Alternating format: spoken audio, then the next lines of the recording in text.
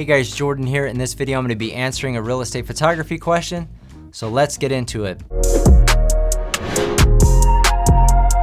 All right, so today's question is there a mouse you recommend? Do you use a mouse or pen to edit in Lightroom and Photoshop? So I'm all about using tools that are gonna help you speed up your workflow, especially editing. Editing can be pretty tedious, especially with the mouse if you're just using those sliders on the side. It can get old fast, and it can be really challenging to fine tune your adjustments with the mouse. That being said, the mouse that I use is just the regular Magic Mouse 2, I believe, from Apple. I get really annoyed if they start to get laggy because sometimes even on a Mac Pro, it doesn't move around. So then I actually had a black one. I still have it.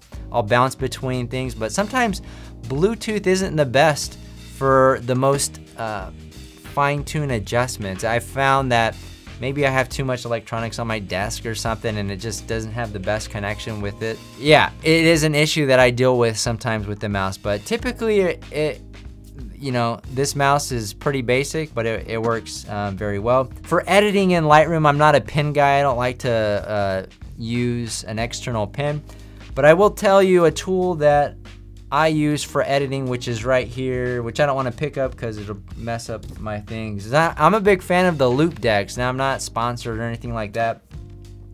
It's just the tools that I use that help me change. So the one that I use the most is probably the cheaper one. I believe it's a Loop Deck Plus, and it has dedicated knobs for exposure, contrast, clarity, blacks, whites, shadows, highlights, temperature, tint, vibrant, saturation, and also dials for individual colors. So if you are adjusting hue, saturation, or luminance, it's really easy on the keyboard.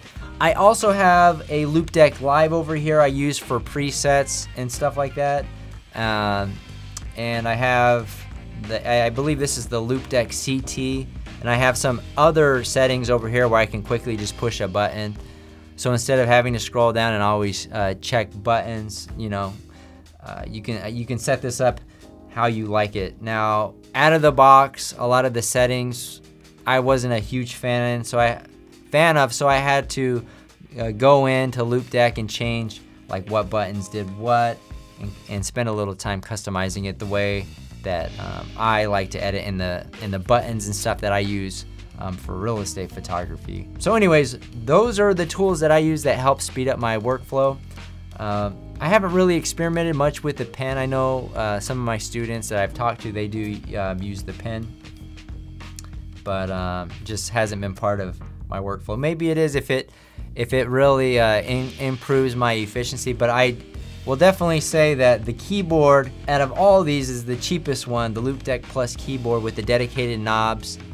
Really game changer because I can adjust way faster using the keyboard than a mouse with the slider on the side for all these things. And you can also customize it. There's some custom wheels as well. So anyways, I think that's gonna do it for this one. If you're interested in learning more about the real estate photography business, you can check out my free workshop. The link is in the description below. That's gonna do it for this one. Reach out if you have any questions. We'll see you guys on the next one.